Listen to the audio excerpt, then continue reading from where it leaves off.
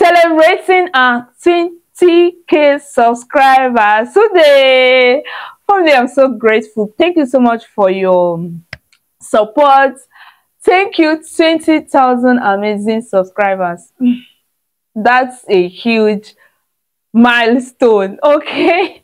Thank you. I'm so happy and I'm very grateful. Now, let's celebrate that with this particular question we have on the board. It's an easy one. Yes, I know. I don't want us to solve something difficult now. Today is celebration day. Celebration time. Don't mind me. Don't mind me. So let's solve what we have on the board. Now, when you look at this, what can you see? It's actually easy. So this question is under exponents. Let's go ahead and put them in the same base. That is the first thing we're supposed to do. So we have 2 to the power of square root of x is equal to 8, can be expressed as 2 to the power of 3 raised to the power of x. Okay. So we have 2 raised to the power of square root of x is equal to 2. Now, when you have a raised to the power of m, and this is also raised to the power of n, okay, this can be expressed as a raised to the power of m times n, okay. So we are going to do that here. So 3 times x will give us 3x. Now, whenever you are solving any question under indices or exponents, anytime you have the same base, you equate your powers. It means that the powers are equal. So we can now write that root x is equal to 3x. Now, another thing, anytime you have square root of anything, to remove that square root, just square.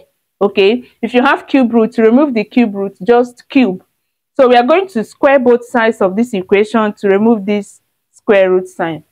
So we are going to have square root of x squared, okay, is equal to 3x squared.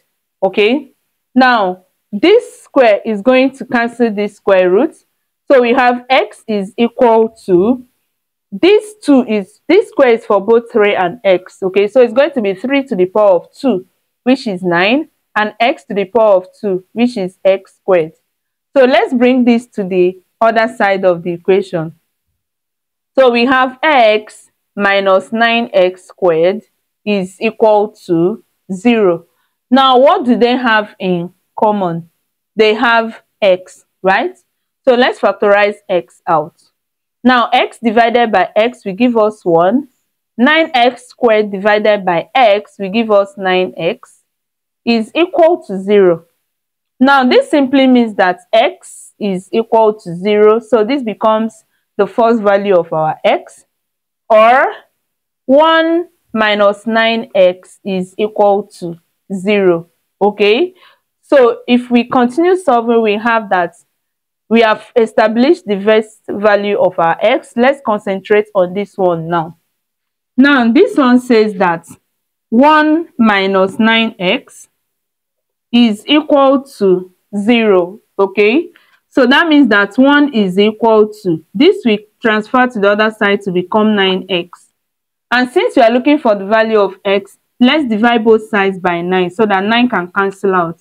So we have divided by 9 divided by 9. So we have that the second value of x is going to be 1 over 9. So we have the first value of x to be 0. So these are the two values of x. Don't forget to subscribe and to turn on your notification bell if this is the first time you are seeing this face.